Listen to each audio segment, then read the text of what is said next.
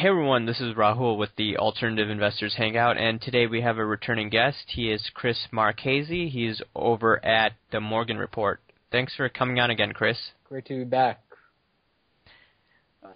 We see these headlines in the news, and they're saying the same thing that we saw in fall time, in saying that, hey, the Federal Reserve is going to taper, and we're seeing news come out. For instance, you have some of these guys from the red states, such as Fisher of Dallas, saying that QE needs to end. But then you see some other individuals, such as Charlie Evans, even though he's not going to vote next year, he tweeted that we're going to print, or we should print, $1.5 trillion per year, so meaning that $125 billion per month. So how do you see it? Do you just see these stories coming out in the media, and that's just basically it doesn't matter because at the end of the day you see all these doves on the Federal Reserve Committee? Oh, yeah. I mean, they might – I've been thinking about it, and they might actually taper Treasury purchases and maybe mortgage-backed securities. But they could increase or start something like buying student loans or municipal bonds, which has been talked about. Another thing in which they could taper back on treasuries quite a bit would be charging commercial banks interest rates on their excess reserves, which would force them to lend. In other words, that would increase the supply of money and have a downward effect on interest rates instead of keep on pumping or buying these securities.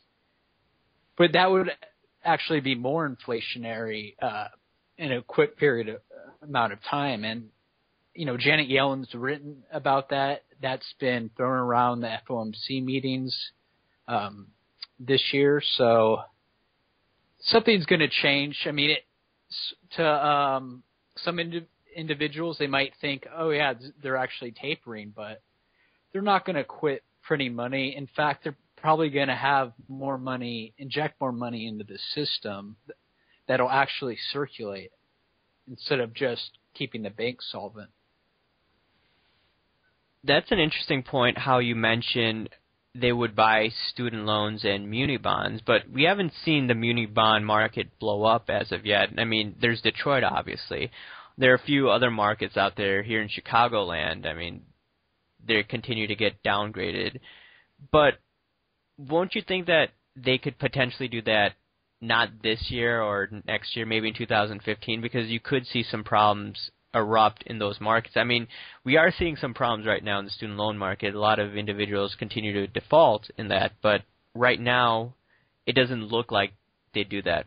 Why would you think that they would want to maybe buy muni bonds and student loan debt right now? Well, they don't want to wait till something happens because, you know, they put a lot of faith in trust and, you know, how people view the markets. So if they were able to buy them ahead of time and prevent crisis, you know, that could potentially, actually it would, you know, increase confidence more than buying them when something did actually occur. Moving forward, I wanted to get into gold and silver. You've been following these markets extensively as you're with the Morgan Report, but if you're looking at silver right now, I see a lot of bears there were a lot of bulls in this market, and now they're turning into bears. But you have to also remember, you see tax loss season coming at the end of this year, and silver has obviously underperformed. And right now, silver's trading around 19.87, around that range. And it just seems that if you look at the charts, there's probably more downside. Some chartists that I've been following stated that gold could go down as much as roughly 10 to 12% from right now, which sounds crazy, but if you look at the charts from the 1970s, you saw 42-43% retracement from gold, and then you saw it go up 7-8 fold after that. Do you see that similar pattern happening right now? Yeah, it could happen. I think the key will be if gold and silver close below the lows set in on June 28th, I believe it was. Then you would probably see gold test 1050, and silver in the $16 area. And I do think that's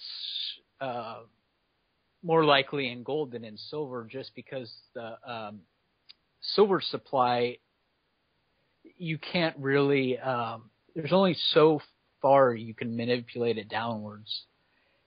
And we did see a strong intraday retracement when it did hit the lows in June.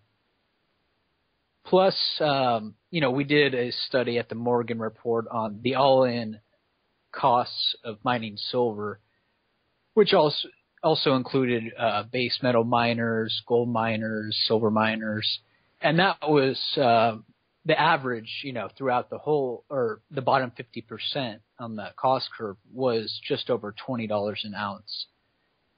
So, yeah, it could go to 16, 15, 16. I think it'll hold that 18, just above 18 level. But, it's a great opportunity if it does manage to break those support levels, both on the gold and silver side.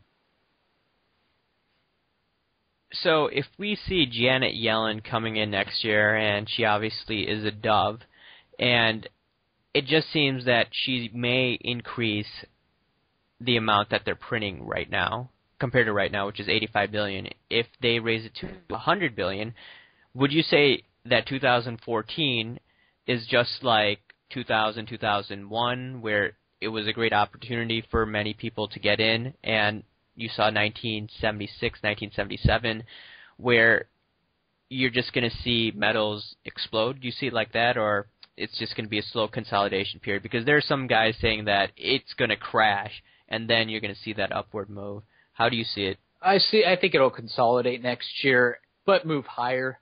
And in 2015, probably late 2015 to 2016, I think we'll see a move relatively similar to that in the late 70s.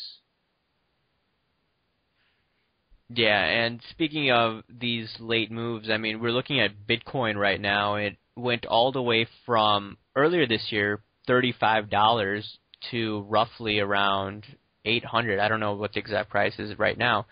Why is there so much speculative activity in your mind? Why you see this hot money going in? Shouldn't it be going to gold and silver, which have been used as money in the past?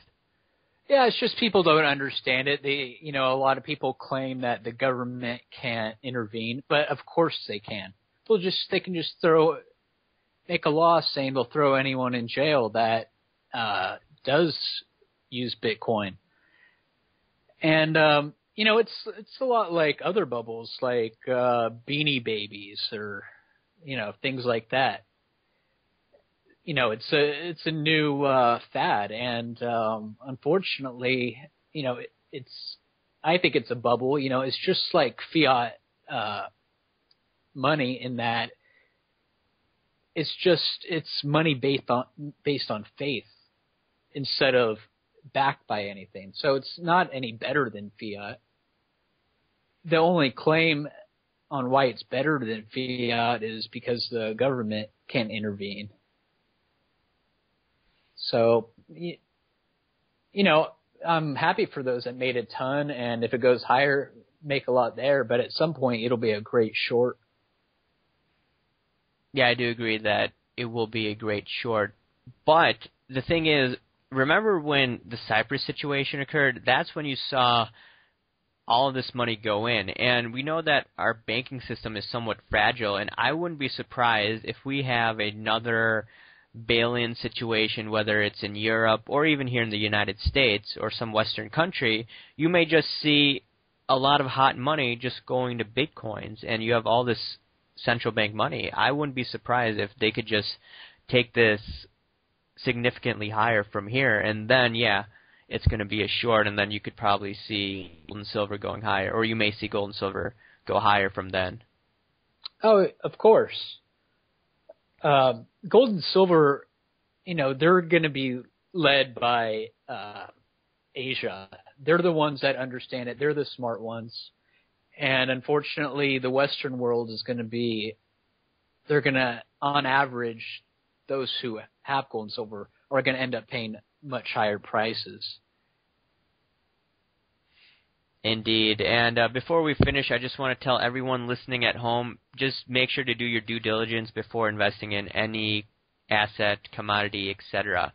And spend hours doing your diligence on that.